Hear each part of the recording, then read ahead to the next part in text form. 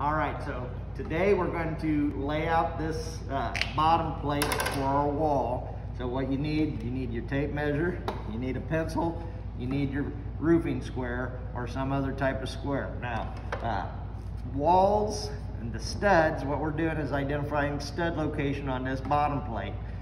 And studs are spaced either at 16 or 24 inches on center.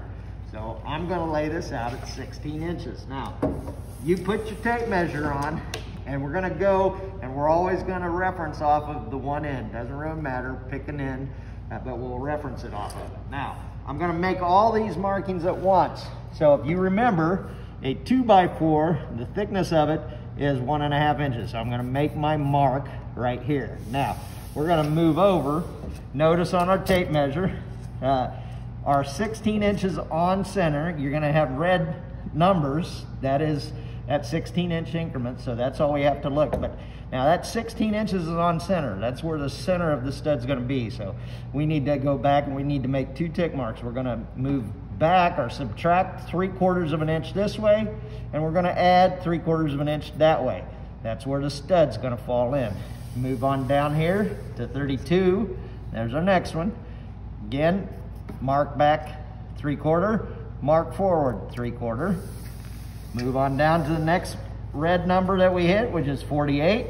So mark back 3/4, mark forward 3/4. Come on back. Next one we hit is 64 inches. So we're still doing the same thing. Mark back 3/4, mark forward 3/4. And moving this out, our next red number is 80.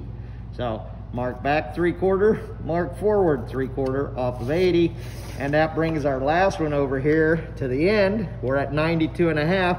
So just subtract 1.5 inches right here, and that makes it 91. Now, we're gonna stay right here for a second. Now that we've got this marked, so I'm gonna come back with my framing square, or my roofing square here.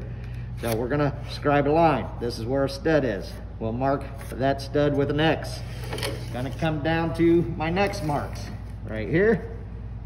So we're gonna mark this out. So we're clearly identifying where each stud is gonna go on this bottom plate so that we know.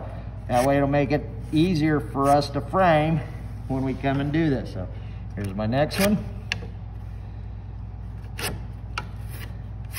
So X means stud. Now, when we get to more advanced walls with doorways or windows, we'll have to come back and that's when we'll start to put in king studs and trimmer studs and cripples.